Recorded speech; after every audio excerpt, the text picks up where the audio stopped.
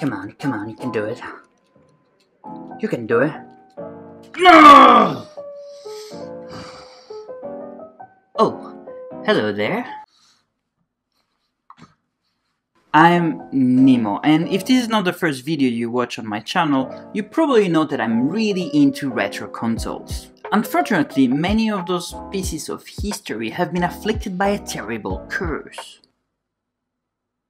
The old plastic tends to turn yellow over time. Why does that happen, and can this process be reversed? Those are all questions that we're going to explore in today's episode of Curiosités.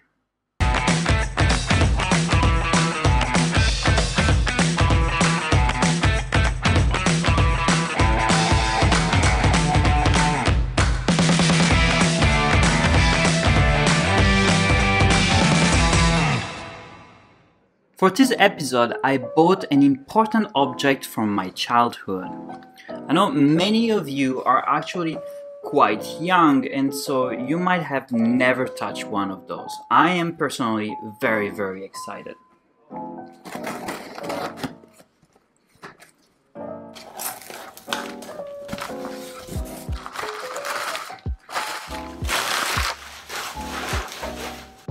Oh, look how cool this is! It's a Nintendo Game Boy, a 8-bit handheld game console, launched in 1989, the first of its kind, also called DMG. Nintendo sold around 120 million units of Game Boy and Game Boy Color, its successor, worldwide. That is a huge number. If I could have all those Game Boy inside one bag, I could just go to Japan and give every single person living in Japan, excluding the city of Tokyo, one Game Boy. Not sure if I could travel with 120 million Game Boys though. Let me do a calculation. Oh. So I converted the weight of all those Game Boys in the weight of Boeing 767. And the weight of 120 million Game Boys is equal to the weight of 240 planes. Yeah, so not the most convenient way of traveling. As you can see, this Game Boy is quite yellow, and this is not its original color. Let me show you my mint condition Game Boy from my collection.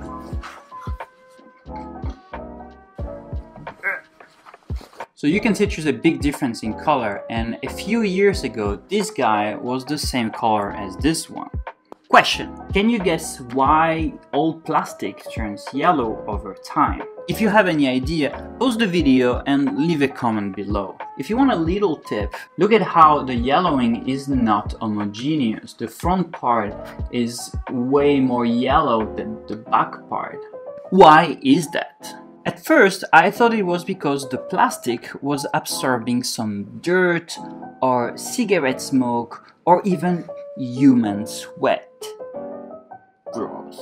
Then I did some research and I found out that the problem is much more complicated than that. Plastic is made of long molecules called polymers. When UV radiations from sunlight hit the plastic, they start a chain reaction which will break down the polymers in smaller but highly reactive molecules that will react with oxygen. This process is called photooxidative degradation, and not only it will make the plastic more brittle, but it will also change how the molecules absorb light. The plastic that was gray or white will slowly become more fragile, but also turn yellow over time because of this process.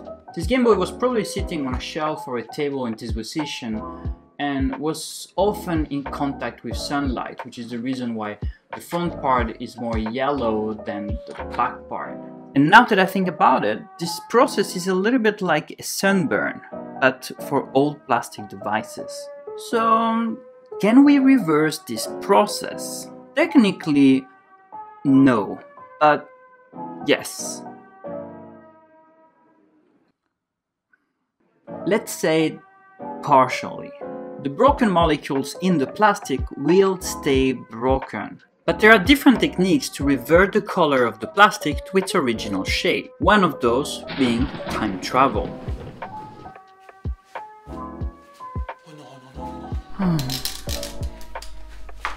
Unfortunately, time travel is not a thing yet. So what I use personally is a mix of hydrogen peroxide and UV light.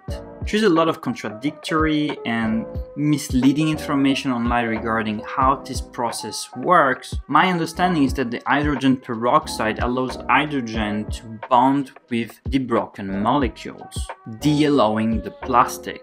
But take this information with a grain of salt. What I can tell you for sure though is that the process works because I have used it in the past. So let's do it together. Let's bring this old yellow Game Boy to its original glory. The first step here is to dismantle and clean the Game Boy. So this Game Boy is actually in quite good shape, of course except for the yellowing. All of the buttons seems to work correctly, the sound is perfect, and the screen doesn't have any dead pixel. The screen display doesn't have any scratches, so I have the feeling that the person who had this Game Boy was extremely careful with it. It just left it in a place where it was hit by the sunlight for years.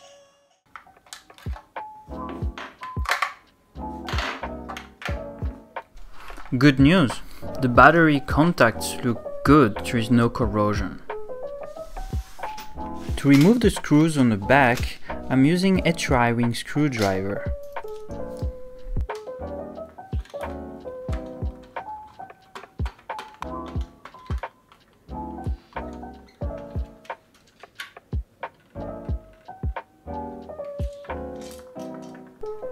Delicately remove the ribbon between the two motherboards. Inside you will find Phillips screws.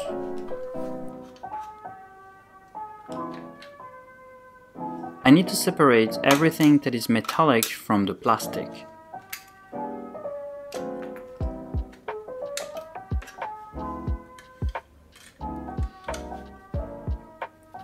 The back part is not too yellow, but the sides are a little bit.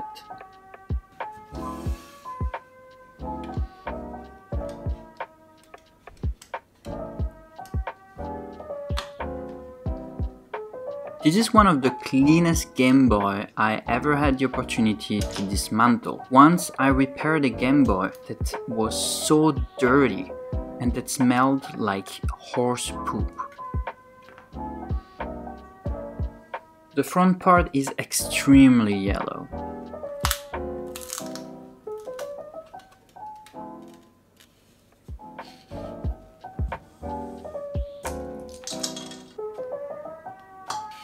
I'm going to clean all the plastic parts with warm water and soap.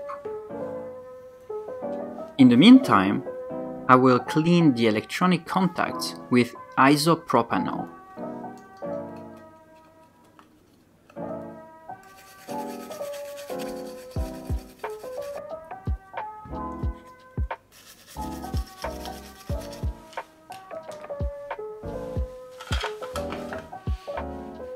Now that the plastic has been cleaned, rinsed and dried, I can cover it with a layer of hydroxy peroxide.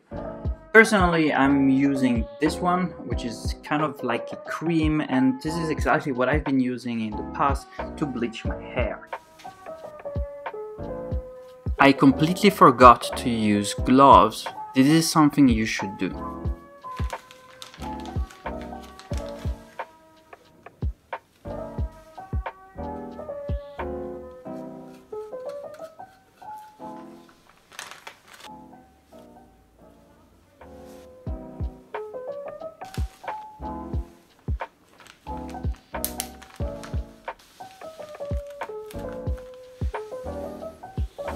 For this to work, we're gonna need some UV light.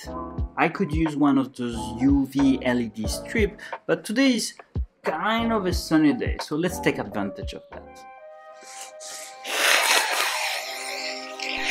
I am a creature of the night. Light is my enemy.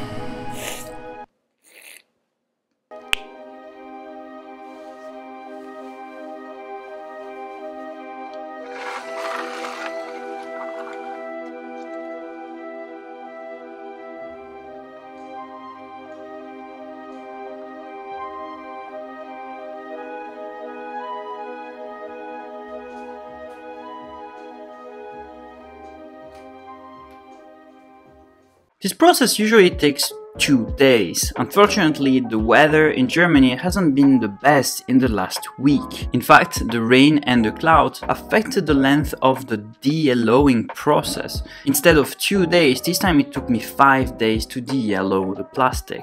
But the result is pretty satisfying. The front part is now grey, while it was looking completely yellow before. Also, the select and start buttons now look completely grey, while before they were brown. Now that everything is back to its original color, it's time to put everything back together.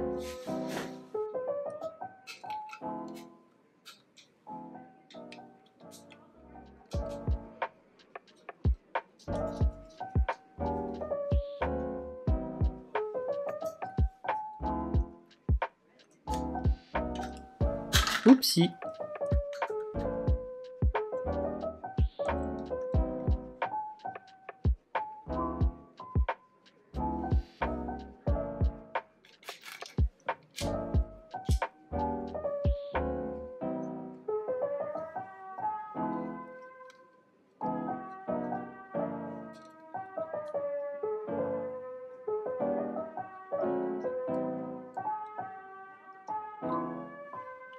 The plastic screen doesn't stick anymore, so I'm using super glue. I forgot a plastic button, so I have to unscrew the motherboard to put it back.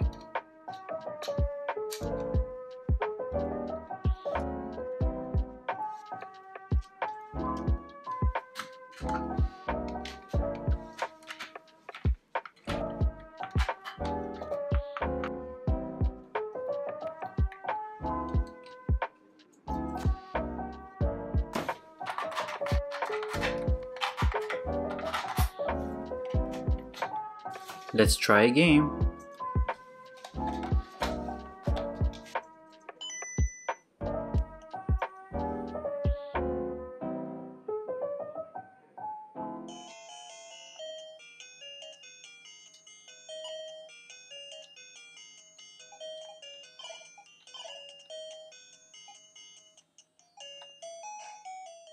Here we go! We are done. I hope you enjoyed learning about this yellowing process and how to de-yellow old plastic. I think the Game Boy looks great at this point. The only thing I would change is the screen protection, which has some scratches. It's not completely perfect, you can see here. This is very cheap, it's like $3, and you can also buy a glass one. This is plastic right now. If you're interested in electronics and you have absolutely no skills, I think the Game Boy is a very good device to start playing with. It's fairly cheap and every part of the Game Boy is easily accessible. Also, repair parts and modding parts are relatively cheap too. Not only you can play with this de-yellowing process, but another thing you can do is, for example, replace the shell, like this guy here, for example. On this one I changed the shell, but I also installed a backlight and a bivert module that increases the contrast. You can also completely change the screen with an IPS V3 like this one here. The cool thing is that instead of changing the contrast, the wheel here will change the intensity of the light, and if you press it, you can change the colors on the screen. I hope you enjoyed the video. I'm very happy that I had the opportunity to show you something that I do in my free time. Feel free to join me and my community on my Discord channel, and you can also follow me on Instagram and Twitter. If you are willing to help support the channel, I also have a Patreon page. All those links are in the description. Again, I hope you enjoyed the video and I'll see you next time for another episode of Curiosités.